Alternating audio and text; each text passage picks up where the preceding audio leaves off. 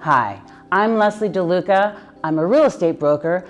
I help people buy and sell real estate right here on the beautiful Monterey Peninsula. So when you're looking for a house, how many should you look at before you write a contract? I get that question all the time, and Sarah T. from Seaside asked and wrote in, how many homes should I look at before making an offer? Well, you know, that's arbitrary because the home buying process starts before you ever step in the house if you're working with a good agent, because you will know what your budget is, what your long-term goals are, and I always tell people to write down 3 non-negotiables, and that would be if you have to have a garage, if you have to have a fenced backyard, if you have to have a fireplace. Those are non-negotiables. Now, do those change sometimes? Sometimes they do. But how many houses?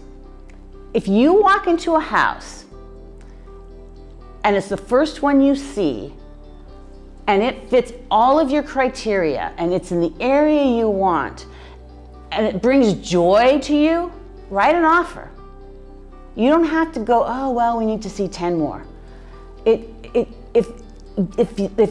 it ticks off all of your buttons, then write an offer. On the other hand, don't ever, ever, ever let anyone talk you into writing an offer or tell you this is the best you're going to do, or you have this, this, and this. If you don't feel 100% happy and excited to write this offer, and if you don't get this house, you'll cry, don't do it. Really, don't. And that's the best advice I could give you. And I tell everybody, it's sort of like when you find that house, it's sort of like when you find your husband or your wife or your boyfriend or girlfriend, like you just know, right? You just know, it just fits.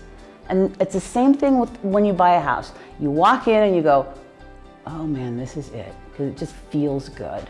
So there's no number. It just goes on if it's a good deal, if it ticks off all your buttons, and you want to. I've had people look for 2 years, which is cool, and I've had people walk in the first house they see and they buy it. So that's what you want to do. Just be prepared, know what you want, and if it's good, write an offer.